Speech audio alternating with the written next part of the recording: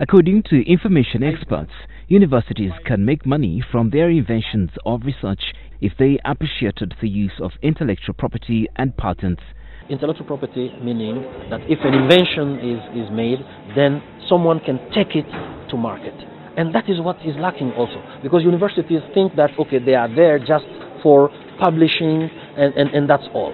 But they are there to create opportunities, business opportunities for the entire country. And that's why technical means are lacking, laboratories are lacking, and also the economic perspective of their findings also is lacking. Because a professor of science will think, okay, I'm just a professor, I publish, and that's all. But what he publishes is for the benefit of the country. So that's why they should also have see this also from the economic angle, so that they can drive these inventions to market. As such, a training for scientists from chosen universities in Uganda has commenced today at Kyambogo University to equip the country's scientists with skills on how to utilize information embedded in patent databases.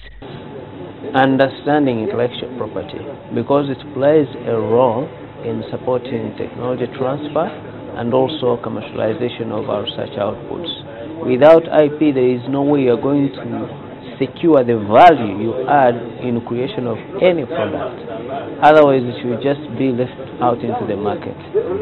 And with IP, we're also able to document our research so that the generations coming after us can improve on that research.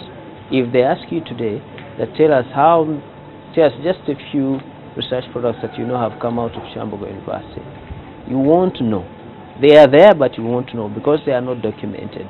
The training is organized by the Uganda Registration Services Bureau, supported by the World Intellectual Property Organization and the Japan Patent Office.